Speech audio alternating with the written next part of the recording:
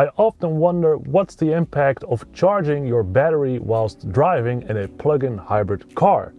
Well, today you join me in the model year 24 Volvo XC60 T6 Recharge with an empty battery, with a quarter of a tank of petrol, and we are going to find out what the efficiency difference is in driving on pure petrol with an empty battery and then driving back with petrol whilst charging the battery of the car. Is there such a big difference? Well, time to find out. Let's get started.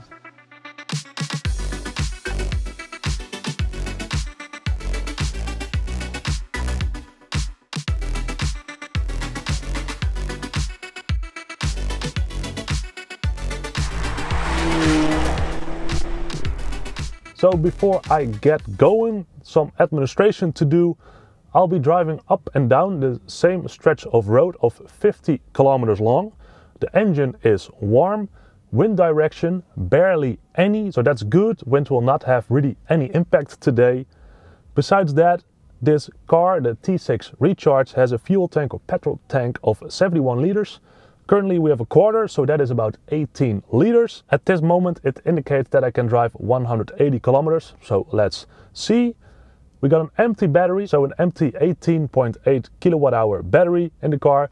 Bit of a waste, but hey, this is for scientific reasons.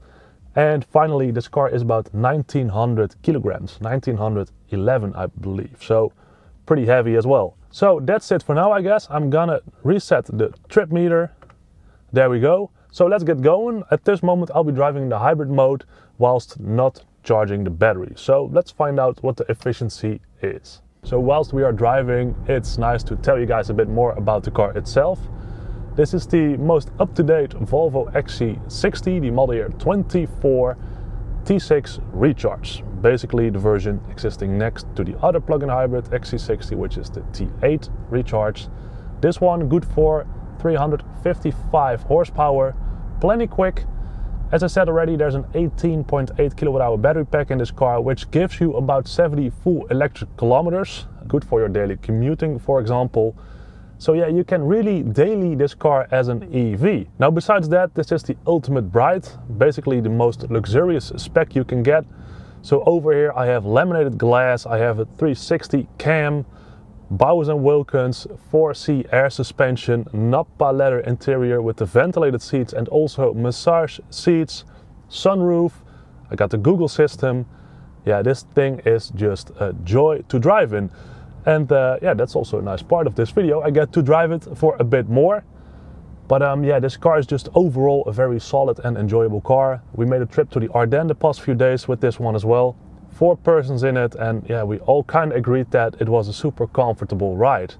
Also pretty interesting, the efficiency of this car on a longer trip, a longer highway trip from this past weekend was also pretty impressive because, well, the battery was also empty. I did not have any opportunity to charge it at our destination in the Ardennes, so yeah, I drove back home also with an empty battery, and yeah, it was quite efficient. So make sure you also check out that video. But for now, I guess I'm gonna turn up the music, enjoy the Bowers & Wilkins for a bit, and then I'll check back in with you around the first 50 kilometers.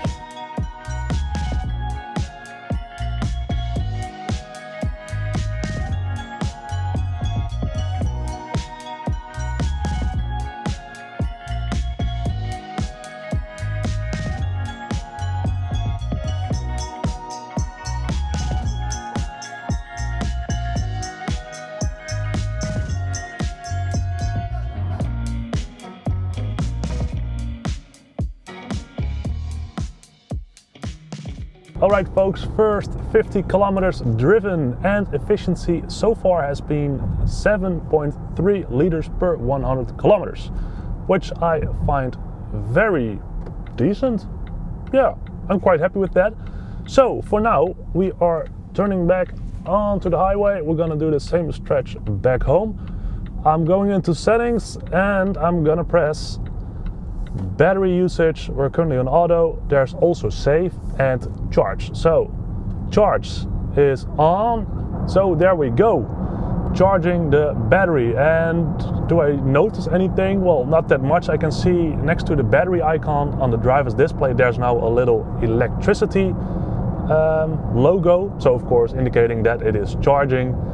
So yeah, I also wonder how much charge I will get from this 50-kilometer drive. That's also interesting to see. But yeah, let's reset the trip computer as well. So 7.3, there we go, reset, and counting once again. So far so good. I have been driving around 105 kilometers an hour on the pilot assist. I always enjoy that a lot. And besides that, the 4C air suspension just makes this car really comfortable, especially for cruising on the highway. Now, some things I like a lot about this car: the visibility all over in this car, comparing it to my own Volvo XC40, which is pretty much the worst visibility wise Volvo you can get currently. Well, in this XC60 it's, well, there's a lot to see. Also big rear view mirrors, I can see plenty in the interior rear view. And yeah, it feels very spacious in here. Also, of course, of this light interior. Yeah, you kind of need to like it or not. I tend to think it's a bit of a classic or chic interior, and I often have more the R design or the dark trim interiors. But I gotta say, I am getting a bit of a soft spot for this interior. It's very nice to be in, and it's, you know, it gives that extra spacious feeling, which yeah, I enjoy actually a lot. So yeah, good times over here. Now, a thing I do need to mention, what is a bit weird, is that you cannot see the consumption figures of the car. So I can go in here in the trip computer and see how much liters, for example, I'm burning, how far I've driven, the average speed. But there's no application in the center screen that shows how much kilowatt or electricity you have used during the drive, or which you are generating currently. That's a very weird thing. It's just not on this car, on the Google car. I can remember that on the previous Sensus infotainment the Volvos did have that. I'm pretty sure they did. But yeah, at this moment you cannot see anything basically in here, which is a bit weird. That is because of the Google system which has been implemented. Now there is the trip meter, or sorry, the driving journal now, the application which you can connect to your Volvo On-Call application on your phone, and there you can see figures of your, well, latest drives. So they are kind of updating that. But I would like to also have just an application with the specifics in the car as well. Bit weird. Anyway, for now, time to turn the music back on, resume this drive, and I'll update you guys in a little bit.